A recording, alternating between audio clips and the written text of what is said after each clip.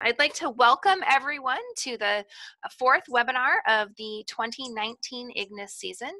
IGNIS is the Latin word for spark or ignite, and that's exactly what we're hoping to do today, is to ignite your curiosity and to spark your intellect.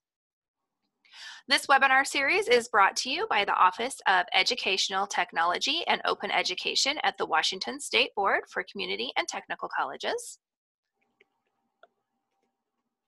And your hosts today are myself, Alissa Sells, and then we have a special guest co-host today, Jess Thompson. She's also from SBCTC, so thanks for joining us today, Jess. All right, in case you haven't heard, today is Global Accessibility Awareness Day, and you can earn an SBCTC Accessibility Rockstar badge just for participating in this webinar. There's a little bit more you have to do, but you can earn one of those badges, either an Accessibility Fan Club, an Accessibility Groupie, an Accessibility Headliner, or an Accessibility Roadie badge, and help your college win $1,000 in captioning. And you can read more about that on the Access Washington blog, and Jess is going to put that link for us into the chat. Looks like she's already done that. Jess, do you want to say anything about the badges before we move on? Nope, other than people can do multiple things, participate in multiple events, and receive multiple badges. So if you're inspired after this IGNIS session to do more, then I encourage you to do that and just submit another entry to the survey. Yeah, and the college who has the most badges at the end of the day is going to win $1,000 in free captioning from SBCTC. So get in there and fill out Jess's little survey that goes with earning a badge, and you can help your college win some captioning. All right, so our topic today is creating inclusive PowerPoint presentations, and our presenters are Amy Rovner and Miranda Levy. I almost accidentally combined their names there. A big thank you to both Amy and Miranda for joining us on Global Accessibility Awareness Day to discuss accessibility in PowerPoint and inclusion strategies for presentations. We have switched web conferencing tools again this year. As you know, we've been in Blackboard, we've been in WebEx, this year we're in Zoom. So we are going to get started today with just a very brief overview of Zoom and a few other minor housekeeping items.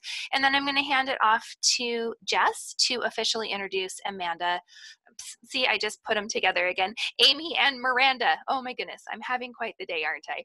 Okay, so the first thing on our list to check is your audio.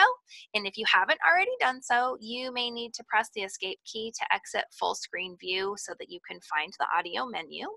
And then if you're experiencing any audio trouble or you don't have a headset or speakers, you can call in by phone at 1-669-900-6833, and then you just enter our meeting ID number, which is 361-298-378, and then the pound sign, and that will get you into audio with your phone. So please feel free to do that if you're having any audio trouble today. Please note that all of our webinars are live captioned, and you can access those captions by clicking on the CC button in the Zoom toolbar, and that runs horizontally across the bottom of your screen. And I have not been able to find a hotkey to activate those, so I believe you do need to navigate to the toolbar to find those. All right, we've got a couple of helpful Zoom links that you could possibly want to explore. The first one is to find the Zoom keyboard shortcuts, and we'll get all of these put into the chat for you as well. The shortcuts are accessible at a bit.ly link. It's bit.ly /Zoom with a capital Z, shortcuts with a capital S. And then you may also find the Zoom Help Center helpful, and that is also a bit.ly link. It's bit.ly /Zoom with a capital Z -help with a capital H. Okay, so let's talk about our participants panel and the participants tools here real quick. The participants panel is located near the top right corner of your screen, and the chat panel is located near the bottom right corner of your screen. But if you're not seeing them, just click on more in the Zoom toolbar or Zoom menu that's across the bottom of your screen, and then you can enable those by clicking on participants or chat to add them into your view. Please type your comments and questions into the Zoom group chat as we go. And please be sure to select everyone from the drop-down menu when you're sending a message so that we can all see it. And the presenters have asked that we will get to the questions at the end. We may answer a few questions while they're presenting, but please do put all of your questions and comments into the chat, and we will get to those as soon as possible and definitely by the end of the presentation. Last thing here is if you would prefer to be in the full screen view, you can click on enter full screen to get into that full screen view, and then if you want to get out of that, you can just click on your escape key on your keyboard. Okay, so my slides are taking just a second to move for me. Okay, so you can find the participant tools in the participants panel that we were just talking about. You can raise your hand if you want to ask a question, and you just do that by clicking the hand icon in the panel, and then when it's your turn to speak, all you have to do is click on the microphone icon that is to the right of your name, and you can click that to mute and unmute yourself. We do ask you to please keep your mic muted when you're not speaking, and that helps us cut down on interesting background noises that we sometimes hear.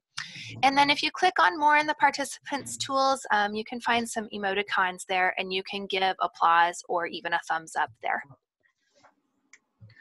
All right, last thing before we introduce our presenters is to let you know that this webinar is being recorded, and you can find the captioned recording link on the ATL blog along with the full IGNIS schedule, and that's also a bit.ly link. It's bit.ly/IGNIS, IGNIS, all in caps, 2019-recordings with a capital R. All right, I am going to turn it over to Jess now to officially introduce Amy and Miranda. Take it away, Jess. Yeah, I'm really excited to introduce these two. These are a couple of fabulous accessibility champions that we have in our system. So let me tell you a little bit about them. Amy began teaching nutrition online for Shoreline Community College in 2010, and then was hired as Shoreline's e-learning faculty in residence in 2013. The following year, Shoreline hired her as an instructional designer, and in this new role, she quickly became aware of the need to provide accessible digital content for students. Amy firmly believes that all students, staff, faculty, and local communities should have full access to everything our excellent colleges offer. Some of Amy's achievements include starting a faculty learning community at Shoreline to explore and find solutions to challenges surrounding accessibility, and assembling an accessible IT work group with members from across campus.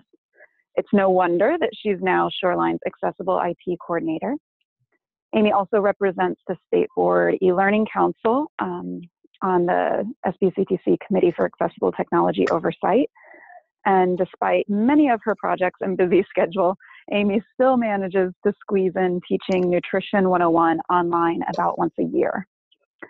So Amy has a bachelor in hotel administration from Cornell and a master's in public health and nutrition from University of Washington. She's also a registered dietitian.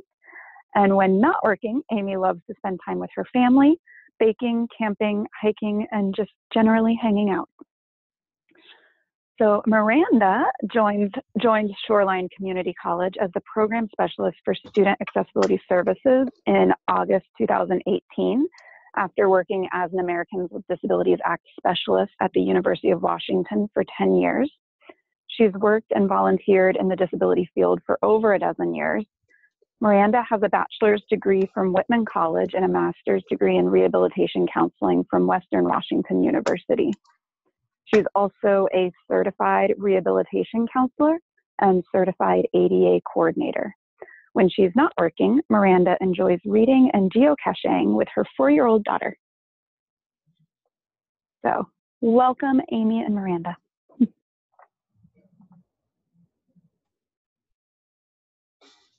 All right, I went ahead and unshared my slides. So Amy, go ahead and get your slide deck pulled up.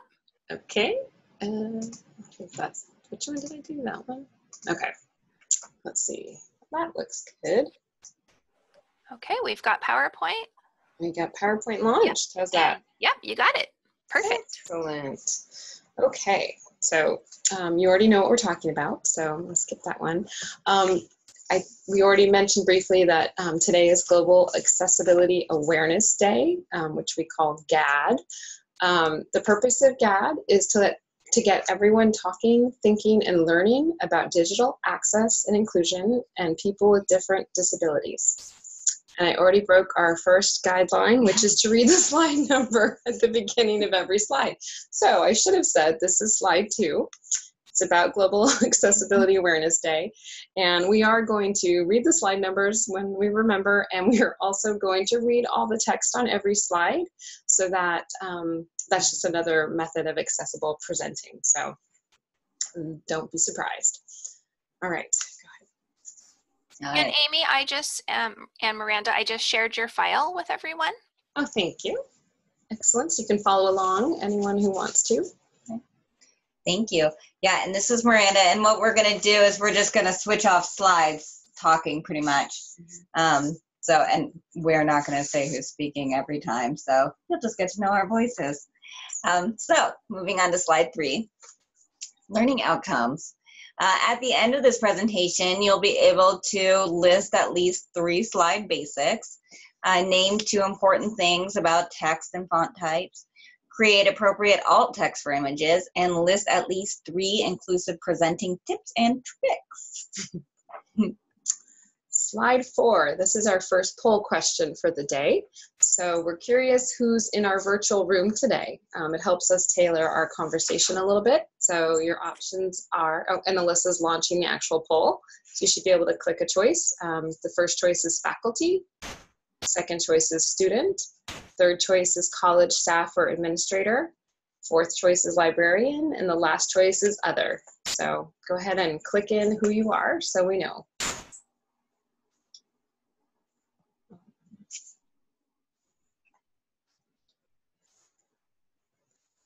Give everyone a second to do that.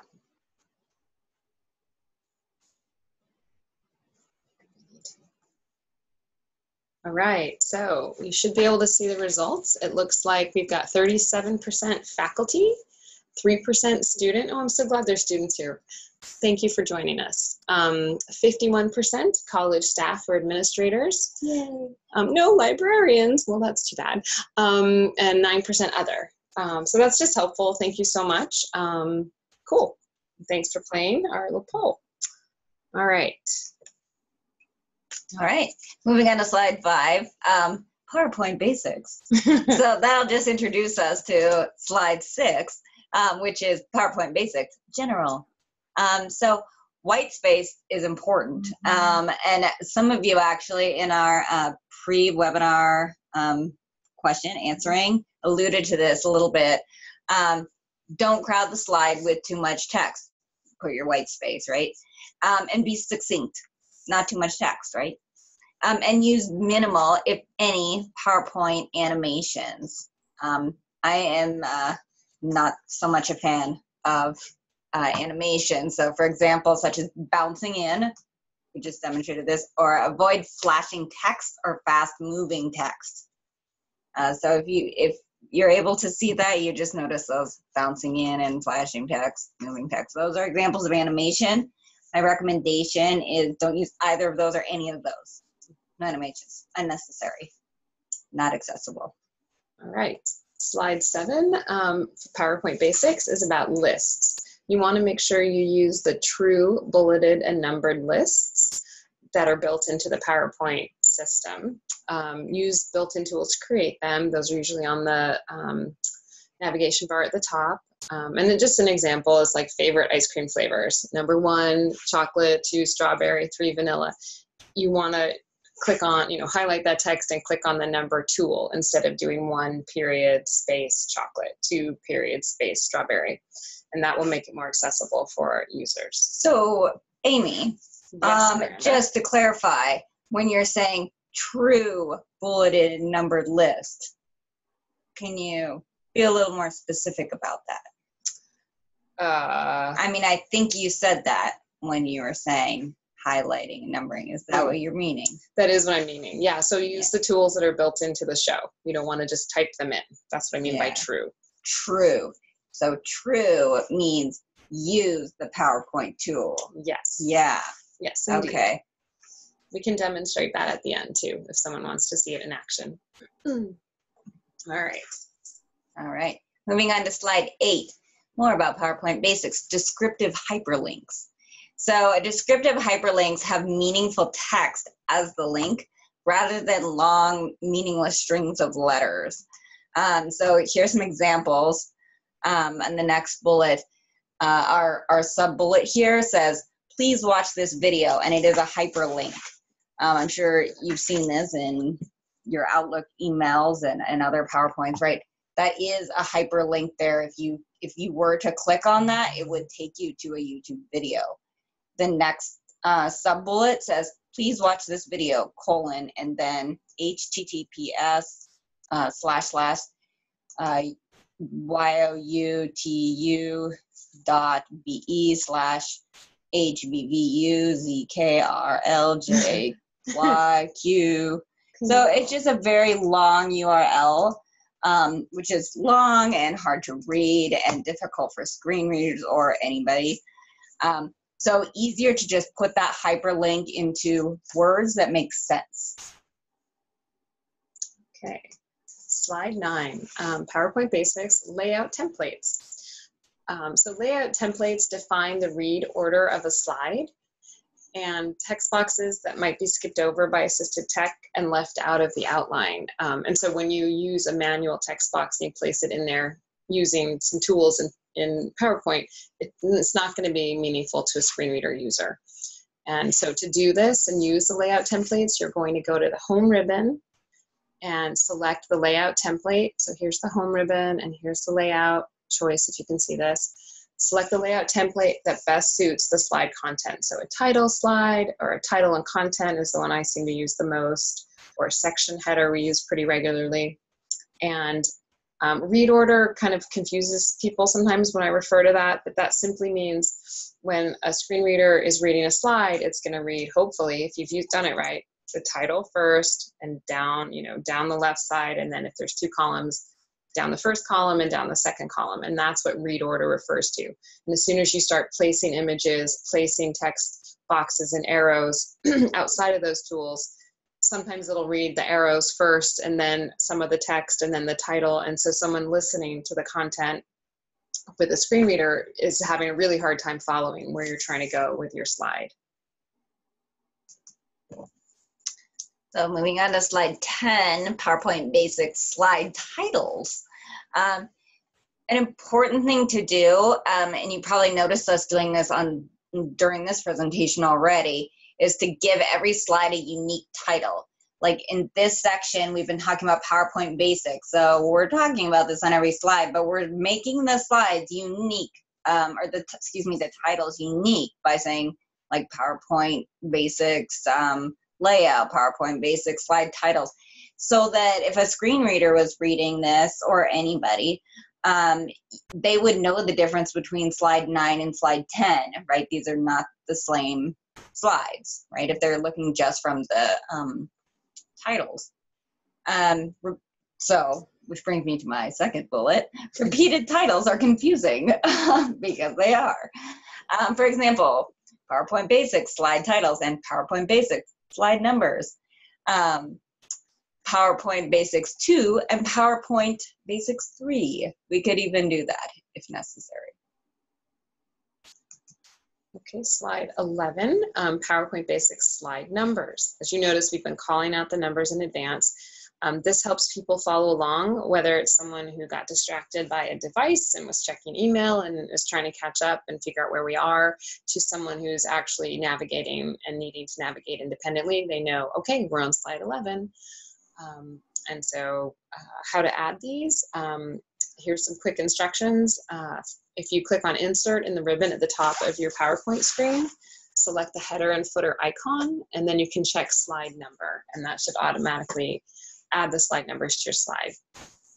And as I said earlier, we can demo that at the end if someone wants to see it.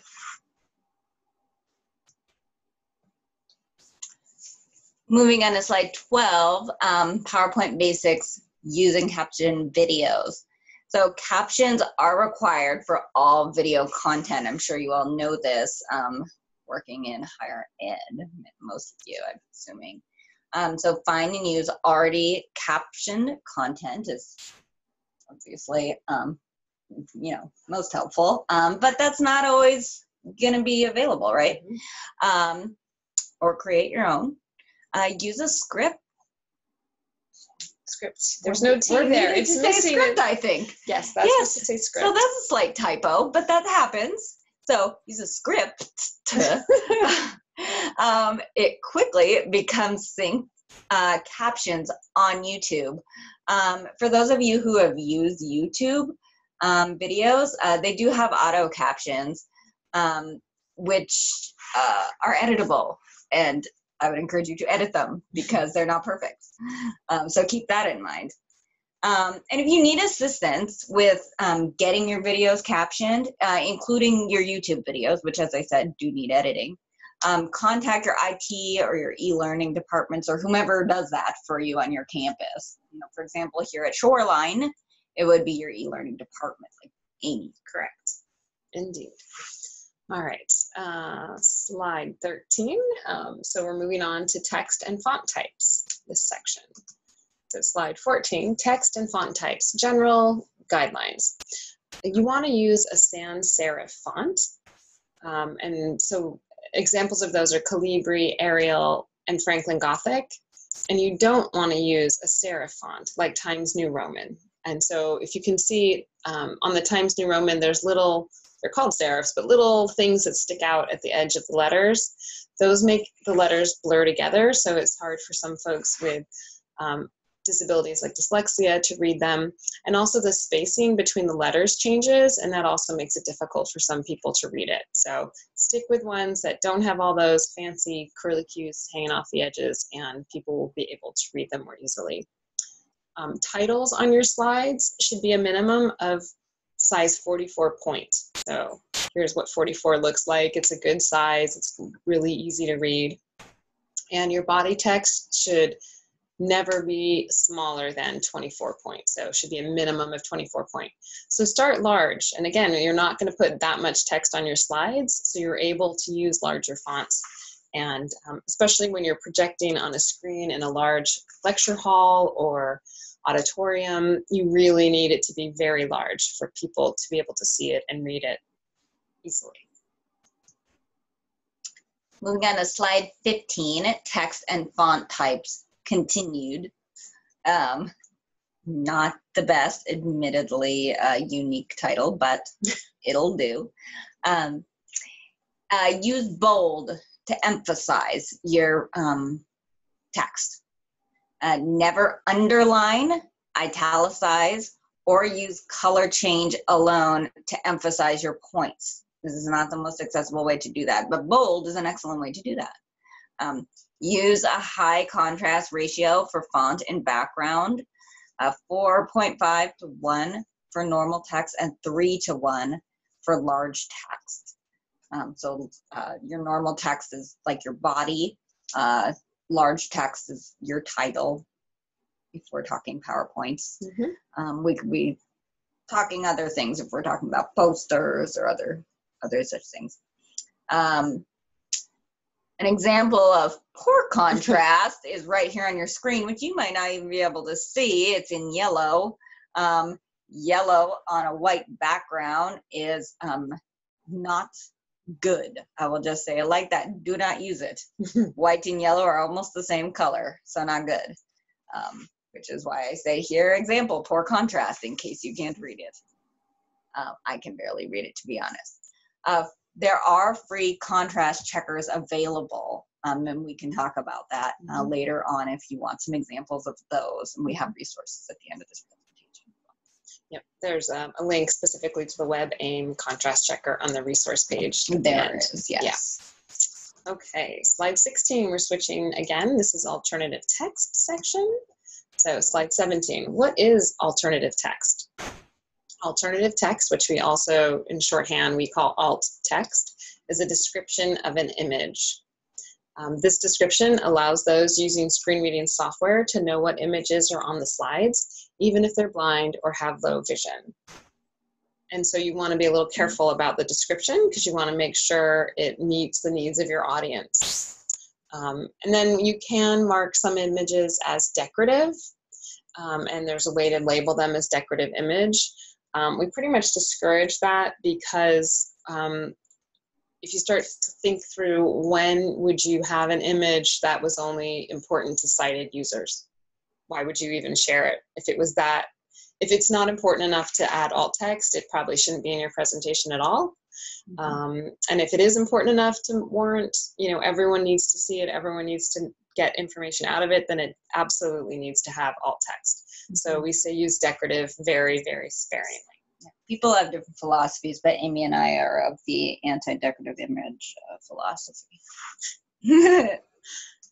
All right.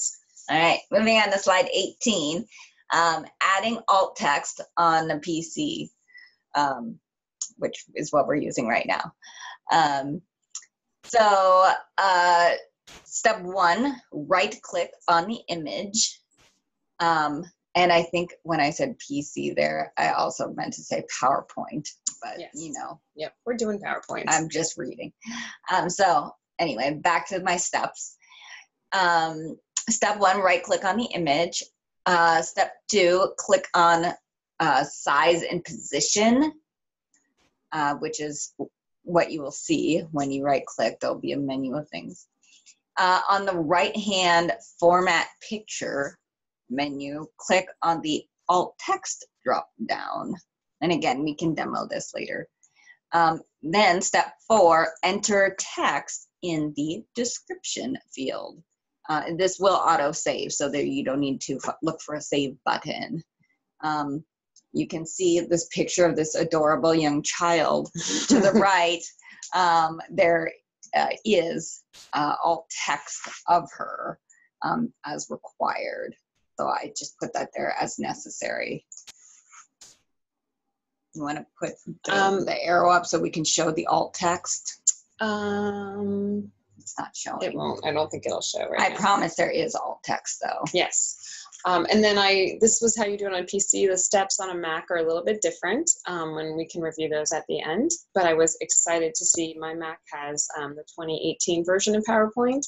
And when you go to add the alt text, there's no more title fields so in the PC, you still really need to focus and make sure you don't put the description in the title field. You put it in the description field. In the Mac for 2018, there was only an edit alt text field. So that made me very happy.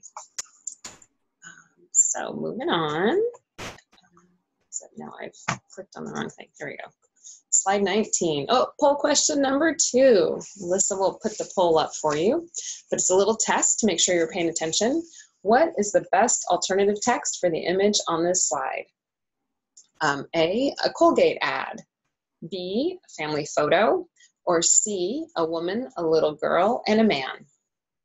And if you can't see the photo, it is a picture of a pretty cute family. A lady, a really adorable little girl, and a really handsome young man, out on a drive. There's no bias there. None. Yeah. None whatsoever. No, it was a picture from, Google.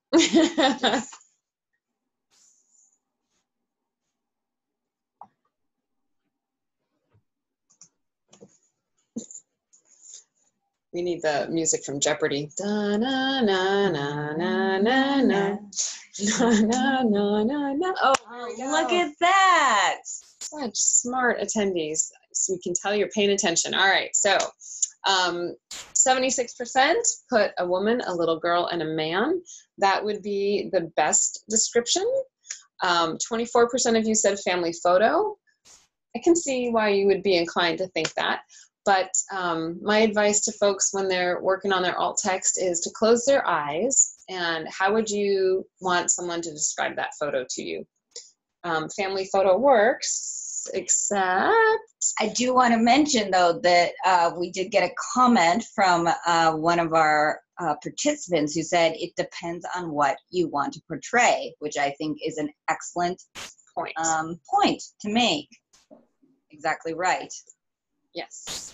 And that again comes back to context. I often do an example of a picture of Mount Rainier, and I ask people what they think they might use. Like, let's say you put that in your class, and I teach nutrition. So if I put a picture of Mount Rainier in my class, it's probably not really related to the content. And so just, a simple alt text of Mount Rainier is probably adequate.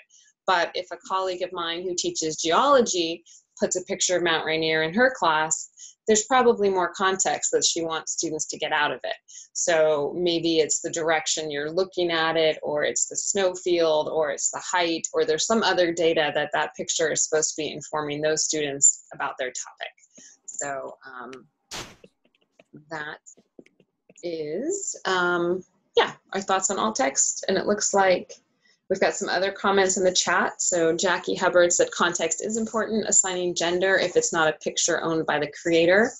That's an interesting, that could be tricky. And I guess for gender, I think, again, you're the one applying the photo. So even if you assign someone a gender that maybe that's not their true gender, but that they identify with, it's the gender that you pick the picture out for. Like maybe this was a nuclear family picture or a traditional American family or something.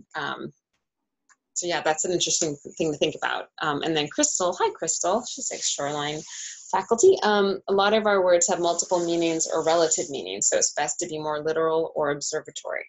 Truth. And again, think about your audience, think about the message you're trying to convey.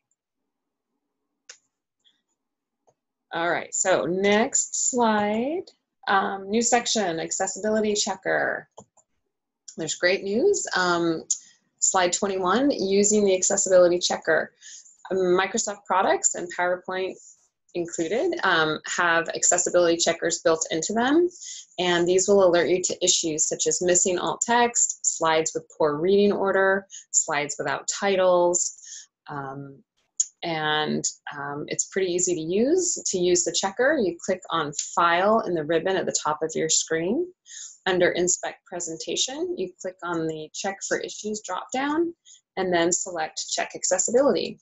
And you'll end up with a panel will open on the right-hand side, and it'll list the different kinds of issues that you have to repair, and it'll have usually helpful ideas on how to fix them, and with a little more context too. So that, and we can show you that at the end as well.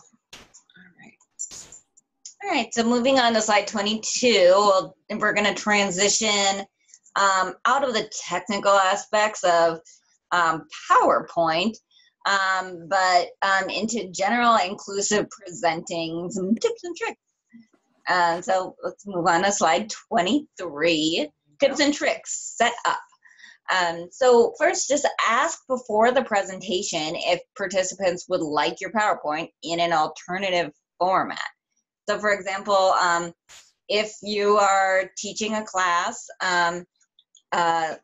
in which you're using PowerPoint, whether it's an online class or an in-person class, or if you're an instructor or if you're just doing a one-time presentation, contact people ahead of time and ask them if they need the presentation in alternative format, if they want it on paper, or if they need it on their computer, however. They need it in Braille or large print, something like that. If you're doing a webinar, email the PowerPoint in advance if that's possible for you, like we did today, 2 minutes before the presentation. Because that can be helpful for some people. They can listen to it, or they can enlarge it or something like that. And share the slides in the chat.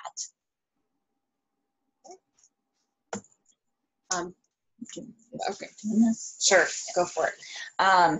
Moving on to slide 24, tips and tricks set up 2. Request that participants raise their hand before speaking and to speak one at a time. So again, this is more about when you're doing a presentation and you have your participants being engaged in that discussion, you know, maybe your class. For example, Amy and I were doing a panel a couple days ago, and we had a bunch of people in that classroom with us. You know, I said, you know, let's make sure everybody raises their hand, and so we're not talking over each other, and that everybody uses a microphone so that and projects so that everybody can hear. We have some people with low hearing, and we had an interpreter in there, so the interpreter can be sure to hear and make sure they're getting that information to the person who cannot hear. If you're using a webinar, or you're doing a webinar again, have a moderator to help manage the session. Participants can use the raise hand feature and communicate that to them early. And participants can type questions in the chat, of course, as an alternative method of communicating. Moving on to slide 25. Okay, I'll go. Okay. Slide 25, tips and tricks for presenting. So stay in the light. This is in face-to-face. You want to stay in the light and face the participants so that you can see your face at all times as much as possible. I lip read a lot, and so when someone is turning their back to me all the time, I miss a lot of the content. Be sure there's a light on the interpreter as well if you have one in your room, especially if you've darkened your room for a presentation. The person needing to view the interpreter has to be able to see them and their hands in order to stay involved in that conversation. For webinars, you want to make sure you light your face from the front and capture your head and shoulder view. Again, if we weren't live captioning this, we would probably have our camera on so that you'd be able to see our faces, and you could lip read if you needed to. And you also want to check your image clarity before you go live, because sometimes you're not aware of a glare or, you know, the overhead lights, and if you get lit from the back, it really is hard to see someone's face. Okay, moving on to slide 26, tips and tricks. Speaking. Speak clearly and at a moderate pace. This is especially important when interpreters or live captioners are present, but good for everybody, of course. Use a microphone when possible. And again, during a webinar presentation or distance presenting, use a good quality microphone. Test your microphone beforehand, early on. Test your audio levels in advance, both for you and for speaking. And it's helpful to do a dry run of your session if possible. And Alyssa's really good at having us do that, and you learn a lot from doing that, making sure you can be heard on the other end. Slide 27, tips and tricks, other one. So some other tips and tricks. Students who are hearing in a face-to-face session, they can take notes while listening to a speaker. However, students who are deaf cannot, because they need to focus their attention upon the interpreter. So when topics of importance are being discussed, an outline prepared in advance is very helpful for them. And same for a webinar. If you could share out notes or your PowerPoint slides in advance, that's excellent practice. And then also share captioned versions of a recorded session after the webinar. So like Alissa will do in about a week, we'll all have access to a captioned recorded version of this, so you can go back and review, or someone who had an interpreter or maybe didn't keep up with the live captions can go back and watch a real-time, you know, caption that's synced with what we're saying. Moving on to slide 28, tips and tricks. Other two. If you need to get the attention of a student who cannot hear when their back is turned, maybe they're doing group work or who knows, it is okay to lightly tap them on the shoulder. Remember that students who have no hearing may not hear fire alarms go off. So if there are not visual strobe smoke detectors in your space, be aware of who is in the class and who evacuates. Just sidebar, it is building code required to have strobe smoke detectors in your space. So if they're not in there, then you may bring that up to somebody and let them know that that's a problem. Also, with regard to tapping someone on the shoulder, that's fine, but also might have a discussion with the student about their comfort level, because while they may have a barrier with their hearing, so that you want to tap them or something, that might not be their preference, because they might have something else going on that makes them not comfortable with being tapped, or being touched.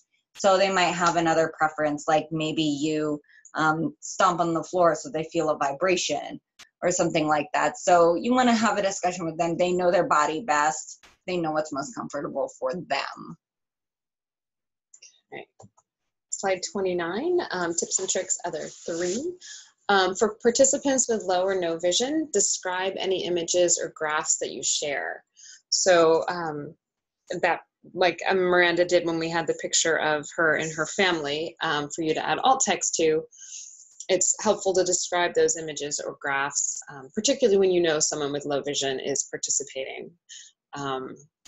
And that brings us back. I was reading the chat as well about how our words have multiple meanings and relative meanings, so it's good to be literal or observatory. I actually was inspired by the idea that, if we labeled it family, it would be a really interesting exercise to then have everyone maybe craft a 2-sentence description of what family means to them. Because, it may be fine if it was 1 mom, 2 moms, 2 dads, 4 dads, whatever, but maybe family encaptured the meaning, and it didn't matter what the actual makeup of the family was. So it's intriguing. I love talking about alt text. There's innumerable ways to write it. And here's our resource page. We've got WebAIM, has a lot of information about PowerPoint accessibility, and this is slide 30. Darn it. Penn State has some great resources on accessibility and usability. And then the WebAIM contrast checker is linked there, and lots more information and tons of other activities for Global Accessibility Awareness Day all around the world happening today. And these are all hyperlinks, as we mentioned before. Yes. So you can all click on these descriptive hyperlinks, and these will take you to the various WebAIM pages to Penn State and to the GAD site. Yes. All right. So slide 31, questions. Maybe Alissa can chime in. I don't know if we caught them all. Yeah, so if we can look some of the questions over from the chat, or if people want to add to the chat, or if people now want to take the time to verbally ask us questions, if you're more comfortable with that. There was one question from N. Hopkins, and if you could go back to slide 10, the question was, were the examples at the bottom of how slides should be titled? So I think ideally the best example is that PowerPoint basics and then slide titles is unique compared to PowerPoint basics slide numbers. I think that's a preferable way compared to PowerPoint Basics 2 and PowerPoint Basics 3, but at least those are still distinct and they have a flow order, so people would know what order they would go in. But yeah, those are better than, certainly both of those are preferable to PowerPoint Basics by itself repeated 4 times. Definitely.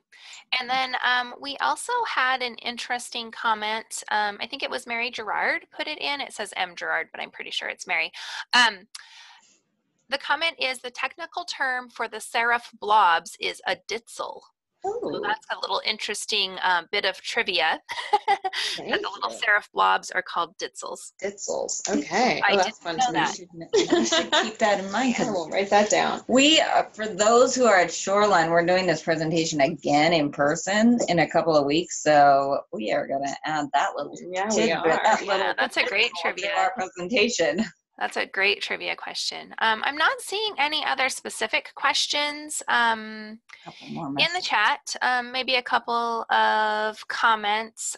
Crystal made a comment about image citations, and she was asking, how do you handle alt text in image citations? And then Jerry Lewis, I'm not sure if it's a response to that or just a comment, said, I already would do continued. I think he's referring back to the name of the slides, but making them unique is a great tip. So that I was. Yeah. So maybe we go back and address Crystal's comment about how do you handle alt text and image citations. Jess did put in the chat that for her, Jess says, I just try to only use public domain images so I don't have to attribute them at all. She said that's her trick. That is an excellent trick. I do know that you want your alt text is separate from the image citation. So the alt text is really for that screen reader user so they can access the content of the image. The image citations, if you do need to cite them, that needs to be visible to everyone. So that still should be under the image or above the image or, you know, referred to the image. Sometimes they're doing it at the bottom of the slide. But you do want that to be available to all users, not just ones using screen readers. So separate items, if that makes sense. Yeah. Okay. Yeah, like Ty says right there, a citation is good as a caption or in the notes or something like that. You might do it like that, but yeah, but the alt text is something that if you were to like hold your mouse over it, then you would see that alt text. Yeah, often it hovers, not always. Yeah, not always, but yeah. it should. Yep. And then and Hopkins said, how do you determine which images are public domain? And Jess replied, I use sources like Pixabay or Unsplash. Those are awesome places. So can you filter, what's it called? I'm blanking on the name. Flickr? You know, the big, Is it Flickr you're looking for? Yeah, Flickr, thank you, is what I was trying to come up with. I know you can search by Creative Commons, but then you still have to attribute. I don't know if there's public domain for those or not as a search option. So yeah, I mean, you're going to want to look, I mean, even some, like for example, Google searches by usage rights, but it's not 100%, so probably not even 80%. So, you know, you have to look at the picture, and if it's labeled public domain, then that gives you that information. Got it. Yep. Thank you. Yeah, and Pixabay is pretty fun. It's really cute. You download the image and it says, hey, you get to use this for free, but, you know, someone created this. You want to donate, you know, a cup of coffee? You know, so it suggests that you donate $1 or whatever for the image. But those, they have a pretty good selection. Let's see. Oh, Wikimedia. Oh, well, so that's a new one for me. I don't know that. Yeah, I kind of like Wikipedia, I guess, but it has a lot of images on it. I've just randomly stumbled on it. If you use CC Search, you can choose from all these different places. And I believe Wikimedia is one of the ones that was in there, but I might have accidentally stumbled upon that somewhere else. So I think Wikimedia, basically it's a part of Wikipedia, and that's where all their images are, and they typically have usage, I mean, they have usage rights, a usage rights field, so you know what kind of licensing the image has, and they all pretty much all have some sort of Creative Commons, but you know it does vary from picture to picture. So again, you have to look at the picture and see what they want, if they want to be have attribution or whatever. Got it. Cool. Hey, since we're kind of finished up in a timely manner, not that we have to stop taking questions, but I wondered if maybe you wanted to do a quick demo of the accessibility checker or showing those true bulleted lists that we talked about earlier. Absolutely. Let's do it. Let me I mean, obviously, whatever the two of you would like to do, but I think that might be a good place to go. People can continue to ask questions and make comments. So okay. So why don't we start with the checker, since that's the most global and helpful thing to do. So here we are. I think you can probably see the slideshow is now out of presentation mode.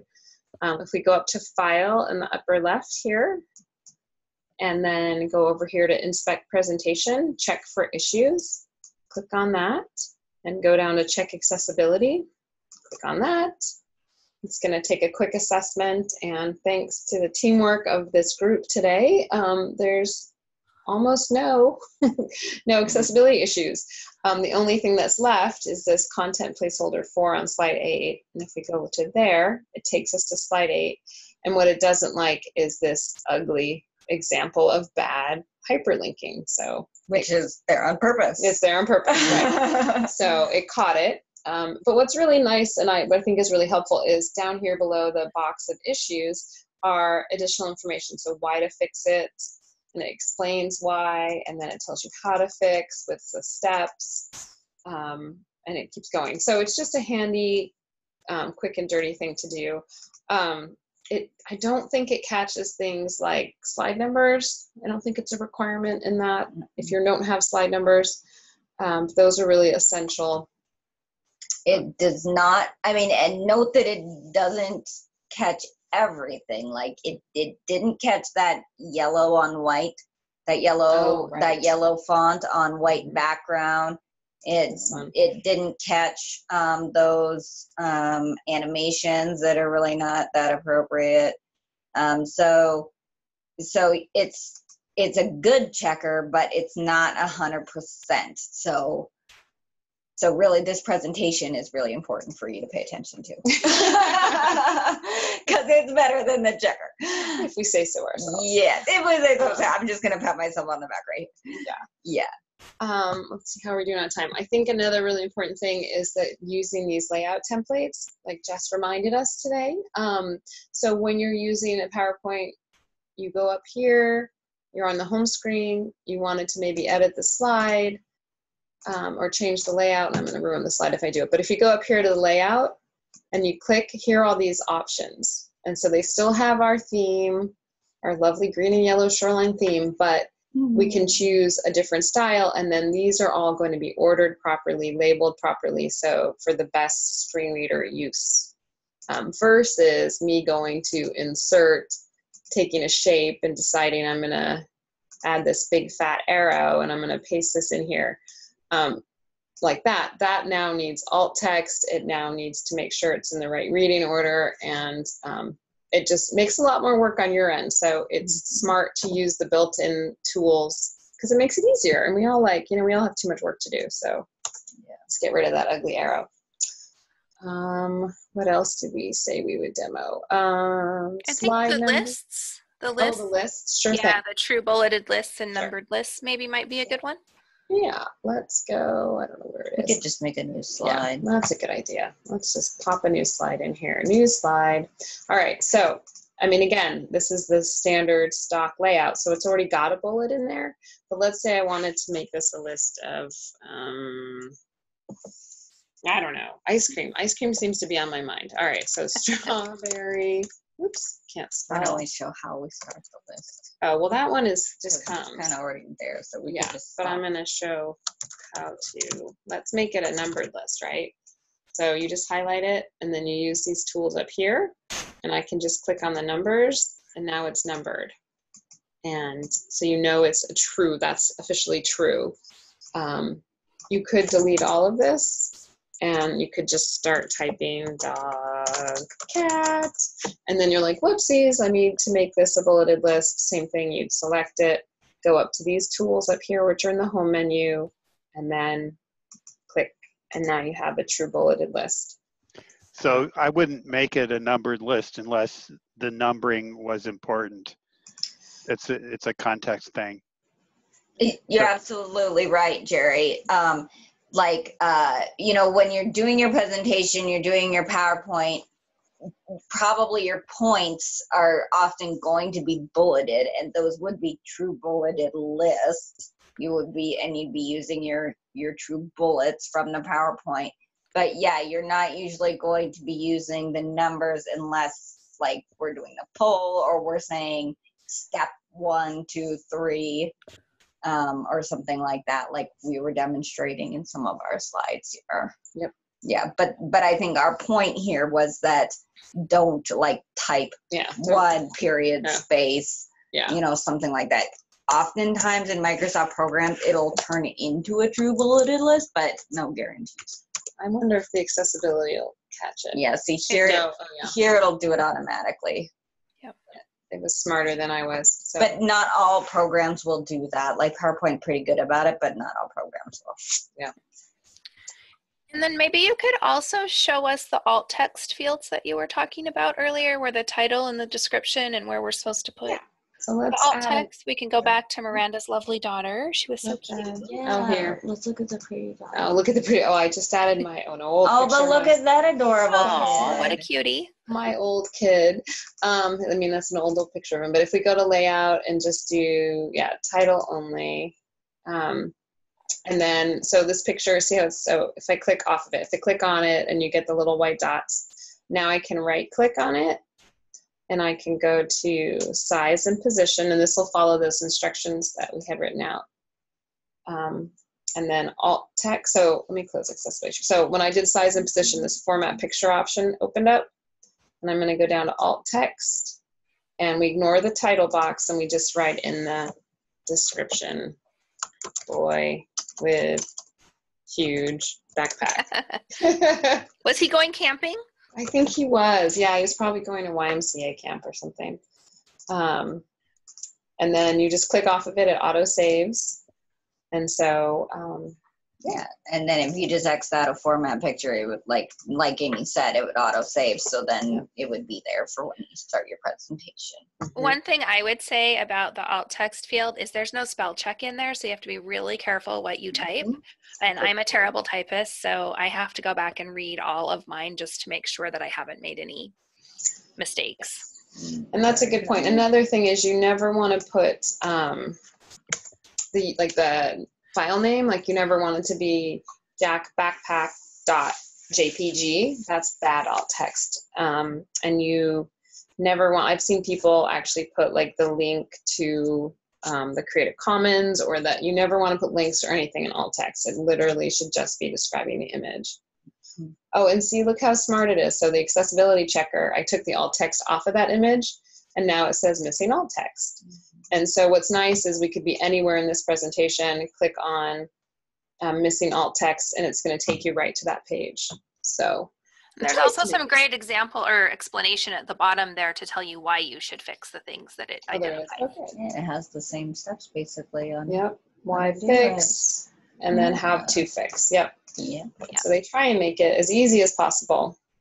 But and I guess my last kind of suggestion I have is, I know sometimes this feels overwhelming to people and it's so many things to remember, but I think once you start the practice of doing these steps, you know, using the built-in layouts, ooh, I added an image, let me add the alt text. Once you kind of get that into your workflow, it goes pretty quickly. It's much easier to do it as you go than, oh, wow, I have a 42 slide presentation and now I have 22 images I need to add alt text. That's really overwhelming. So I think my piece of advice is really just to do it as you go, build it into your workflow, you know, like any good practice, you just have to practice it, good habits. But it's worthwhile. It really is. Yeah, it really is. And it's just, when it becomes like, this is part of my presentation making, then it just becomes part of the job. So it looks like we might run over just a minute or two. I want to get to this last question that Kathleen put into the chat, and then I'll close us out. So if you can stay for a couple minutes, great. If not, thanks for joining us today, and go grab that recording in about a week or so. Kathleen says, did you go over the arrange reading order? And also, if faculty insisted on using shapes, can you add the alt text for the screen reader to ignore? All right, so that's two questions. So we didn't actually show so if you can do those quick, and then I'll close us out. I can do them quick. Okay, so here I am on the, well, let me find a different, let's find the slide. And we're on the home menu, and you go over to arrange. This is one of those Microsoft things that to me doesn't make any sense, so I just go on faith. So arrange to selection pane. She has a picture of rain because that has like a whole bunch of stuff. Which one? The one with the poll, like that one, like with the picture with me. Oh, okay. All right, we'll do it on this one. Okay, so home, and then arrange, and then you choose selection pane. Oops, now I turned it off. Okay, and so it's bizarre. So it starts at the bottom. So, you know, because that makes sense. You start at the bottom, and so when you click on the thing on the bottom, that's telling you what's going to be read first. So there's the first thing is the title. That's helpful. The next thing is the question. That works for our uses. The next thing is the image, and the last thing is the page number. So that works. But let's say we, you know, you can rearrange them, you can click and drag. We could make the title be the last thing, and then that's not good. And so as you check the reading order, well, read page, you know, slide 20 first, maybe you want it to do that. But then you've got the content and then the title. That's not going to be helpful if someone's listening to that. So this is how you can rearrange it. Using these little arrows or clicking and dragging. And then the shape question, that comes back to the alt text discussion, right? Like if you're using shapes, why are they using the shapes? If they're using the shapes and they have a purpose because it's geometry, well, they need alt text because that is a meaningful piece of information that an unsighted user wouldn't have access to. So, yeah, or if it's like you're using a template, for example, that has a bunch of squares in it, that is required by maybe, I don't know, somebody that gave you the template and said, this has a bunch of squares. Then I would say, yes, you're required to alt text it because there's like 5 or 7 squares on your slide. It seems weird because they're unnecessary. They have nothing to do with geometry, but it is your institution's required template. So that would be something. Hypothetically. Hypothetically, yes. And everyone's saying thank you and goodbye in the chat. Thank you, everybody, for joining us. Yes, thank you so much. And look for the recording if you'd like to, or if you go to, you know, if you work here and want to join us for a longer version in person, feel free. And I put your contact information into the chat, and then I'm just going to hit a couple slides to close us out so we can introduce our topic for next week. And let me just get in here. Okay, let's go from the current slide here. And I just want to remind everybody to go earn their badge. And there's just a little quick form you fill out, and you get there from by visiting the Access Washington blog.